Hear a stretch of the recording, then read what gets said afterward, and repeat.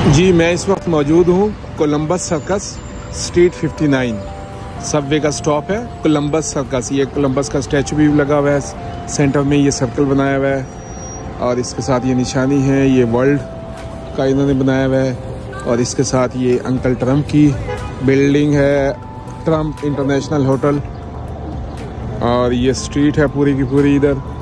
तो बेसिकली वो स्ट्रीट 60 है, ये 59 है और ये देखें ह्यूज बिल्डिंग्स, और ये यहाँ पे आपको साइकिलें नज़र आ रही हैं खड़ी हुई, ठीक है, और ये दूसरी साइकिलें नज़र आ रही हैं आपको। क्यों नज़र आ रही हैं? बेसिकली अभी जो हम खड़े हैं सेंट्रल पार्क के सामने खड़े हैं।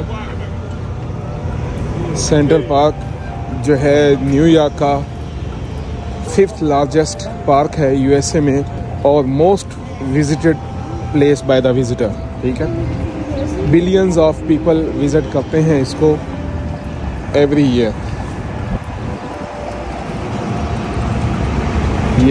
ये सेंट्रल पार्क है।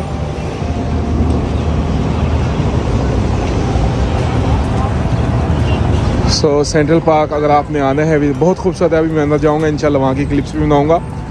तो आपने क्या करना है, कोलंबस सर्कस स्ट्रीट 59, ठीक है, पे आना है और यहाँ से आपको जो है ना मेन एंट्रेंस आपको ये पार्क की मिलेगी और ये उसकी लोकेशन है।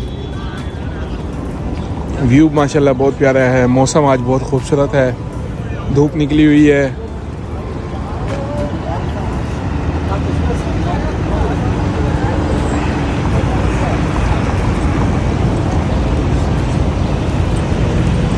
Okay ji, let's go central park.